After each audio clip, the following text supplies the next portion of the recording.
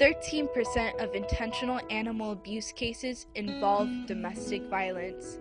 Pets and children may suffer unexplained injuries, health problems, permanent disabilities at the hands of abusers, or disappear from home.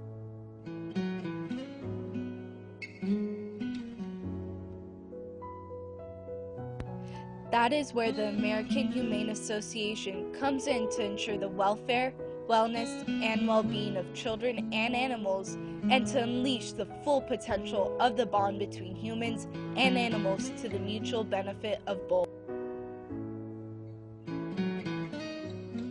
Live most frequently in homes with children, 64.1% of homes with children under age 6, and 74.8% of homes with children over age 6 have pets. A pet is a healthy source of love and affection for kids who are abused. In a study, a New Jersey Public Child Protection Agency found that of 88% of families receiving services for child abuse had also abused pets.